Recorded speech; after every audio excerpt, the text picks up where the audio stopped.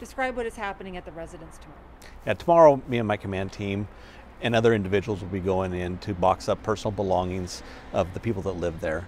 And we're going to be getting those items back to the families.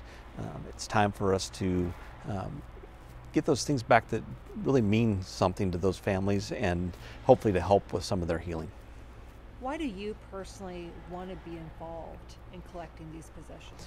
Well, we have a lot of investigators investigating, and I'm not tied into the investigation side of it where I'm physically interviewing people, and it's important to me. It's important for us as a department to go in and take care of the families and get the items for them so that they can have some of those back and some of those memories back that are fond memories.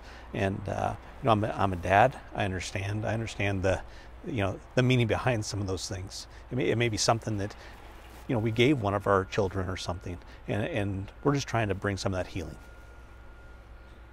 As people learn about this stage of the investigation, what do you want to say about where you're at with the investigation?